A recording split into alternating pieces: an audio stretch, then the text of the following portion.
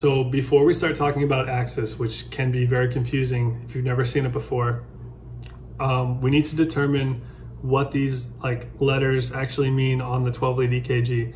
So when you look at this, it's a real EKG, you see these numbers and letters.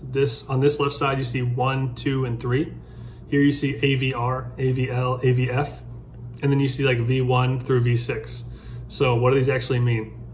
So this image right here is very helpful, and there's an acronym that you can use to memorize this very easily. So what we're gonna do is first start with the V, the right side of the EKG. So ignore the left half of the EKG for now. So looking at the right side, you'll see V1 and V2 are septal, V3 and V4 are anterior, and V5 and V6 are lateral. V1, V2 is septal, V3, V4 is anterior, V5, V6 is lateral. Then if we go to the left side, we see 1 and AVL are lateral. And then if we look at the bottom left, we see 2, 3, and AVF are inferior. We can ignore AVR for now. So what we're doing is we're grouping these. So V1, V2, septal. V3, V4, anterior. V5, V6, lateral. 1 and AVL, lateral. And then 2, 3, and AVF, inferior. You see how I say that? 2, 3, AVF? That's a grouping of electrodes. It's a grouping of 12 leads. You want to say them together. 2, 3, and AVF is inferior. There's an acronym called SALLI, S-A-L-L-I, that you can use to memorize this. S is V1 and V2, septal. A is anterior, V3, V4. The first L is lateral, V5, V6. 1 in AVL is lateral. It's technically called high lateral, which will make sense later. So that's the other L. And then I is inferior, 2, 3, and AVF. So SALLI. So when we look at this, it doesn't have those helpful acronyms, but we can go over it again. So just remember SALLI and you'll be fine. So starting with the S in SALLI, V1 and V2, this is looking at the septal portion of the heart, the septum. Then V3 and V4, this is A for anterior. So V3 and V4 are looking at the anterior portion of the heart. V5 and V6 is the first L, so that's lateral portion of the heart. And then 1 in AVL is also lateral. That's looking at the lateral portion of the heart. It's the high lateral portion of the heart. And then 2, 3 AVF. I know they're not directly next to each other, so it's kind of confusing how they're grouped, but just look at them. They're all fairly similar looking. So you can kind of take a gander that they're looking at the heart from a similar angle. 2, 3, and AVF is inferior portion of the heart. So now we've talked about those. I want to explain what this actually means. So V1 through V6, I talked about this earlier in my lead placement video. So I'm gonna just back up here so it's a little bit easier to see me. So V1 and V6 is V1, 2, 3, 4, 5, 6, right? So we're literally putting those stickers on the heart. So it kind of makes sense that V1 and V2 are the septal area. This is roughly where my interventricular septum is in my heart. V3 and V4, this is roughly the anterior portion of my heart, mostly the left ventricle area. Then over here, V5 and V6, this is the lateral portion of my heart. It's on the lateral side of my body. So that's V5 and V6. So that should make sense with that acronym. Then on the left side of the EKG, you have this 1 in AVL, 2, 3 AVF. Now those don't make a lot of sense because we didn't put those stickers on. So that whole left side of the EKG, those 6 leads you see there, those are basically taken from the limb leads. And when we start to explain axis, it'll make a little bit more sense, I hope. So, keeping all that in mind, I know it's a lot. We're gonna talk about axis. So what actually is axis? So all axis means, it's gonna get really confusing, but just know this, axis is just the average direction of the electricity going through your heart. That's it. If you have a normal axis, that means that the direction of electricity coming from the top of your heart to the bottom of your heart is pretty normal, okay? So going from the top of your heart to the bottom of your heart is pretty normal. SA node down is normal. It should be like this. It should be like a nice little line. So when we look at this right here, look at this circle. It's hard to draw myself, so just look at this circle. Imagine you're looking at somebody, you're standing in front of them and you're looking at their heart. Imagine this is their heart. So let's say their SA node is right here. Just ignore the letters on this circle. Imagine the circle is their heart. The SA node's up here. This is where the electricity is originating. And it's gonna go down towards the ventricles in this direction, from here to here, from top left to bottom right here. So the electricity is traveling from here to here. If the average of that electrical like amplitude, or that pulse basically, is within this area. If that vector ends up in this area, it's normal.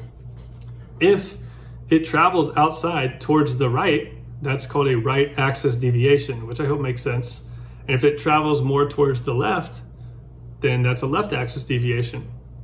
It shouldn't travel backwards, so that would be an extreme axis deviation, and that can't happen.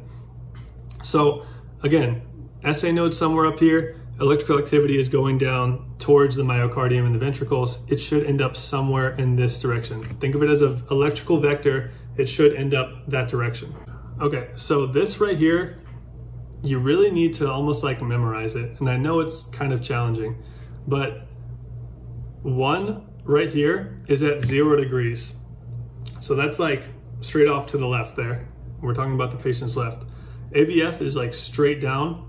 So that's basically the bottom. And all of these numbers on this chart here, you need to think about them as cameras. So 2 right here is like the best camera. It's got the best angle to look at the heart because it's basically looking up at the heart directly to where the electricity is coming. So let me try to explain this. Your SA node's here. I was saying how it pushes the electricity down kind of at this angle from here to here, and it ends up in this normal QRS axis. Well, 2 is like a camera, and it's looking up at the heart basically directly in line with that electrical vector. So when you're looking at it from 2 should give you a really good view of that electrical activity. I hope that makes sense. So again, 2 is a camera, it's looking up at the heart, the electrical activity is coming down directly at 2 if it's a normal heart. So if we go to this normal 12 lead and we look at 2, ignore this first beat, that's just some artifact. If we look at 2, this beat right here, this is like the perfect representation of a P, a QRS, and a T, because it's looking directly at a normal vector of electricity coming down from a healthy heart. Well, AVL is not 2. AVL is a camera like way off to the side, and it's looking at the electrical vector going like past it. It's almost at a 90-degree angle to it. So instead of the electricity coming directly at it, it's like at a 90-degree angle to it. So you get like this weird down and up QRS. And you may be like, well, why does it go down and up?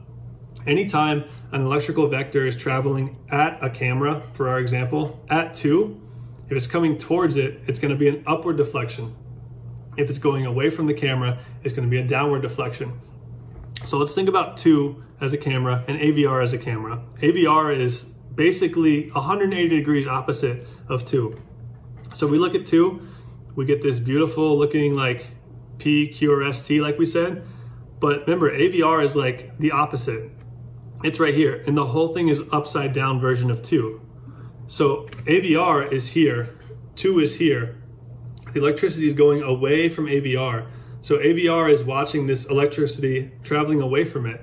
So all the electricity that you see depicted in 2, P, QRST, is upside down in AVR because it's inverted. It's going away from it, P, QRST.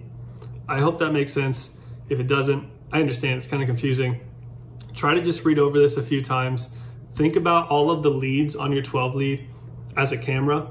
So let's now go to AVF. So AVF is directly next to 2. It should look pretty similar to 2. And 3 is a little bit off to the side, but it's pretty close to 2. So 2, 3, and AVF are grouped together as the inferior portion of the heart. We talked about that. And now maybe you can understand why. 2, 3, and AVF are looking at the inferior portion of the heart like cameras. So they're looking at the inferior myocardium. So if there's any changes in the inferior myocardium, those are going to be the leads you look at to determine whether there's, ischemia there or any changes. Like I said, 2, 3, and AVF are looking at the inferior portion of the heart. This kind of correlates it to the anatomy, which is great. But it also incorporates in 3D the V1, V2, V3, V4, V5, V6 that we talked about earlier. So these are all just different cameras, and they're all just looking at the heart from different areas. 2 is the best one to look at the rhythm typically because it's directly in line with the electricity coming down from the heart typically.